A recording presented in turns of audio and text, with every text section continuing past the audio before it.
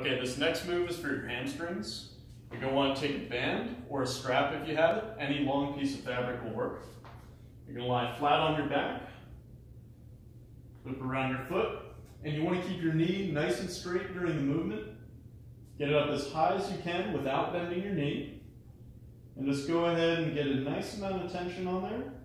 And you're going to feel the stretch between your calves and your hamstrings.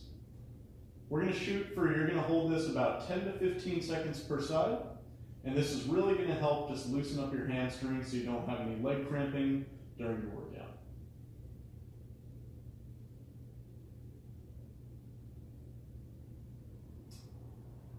Okay, other side.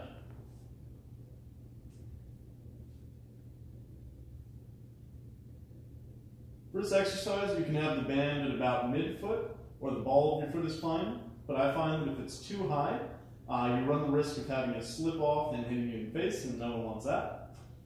So just get it in a motion where you feel stable, and you're feeling the full stretch in both your hamstrings and your calves.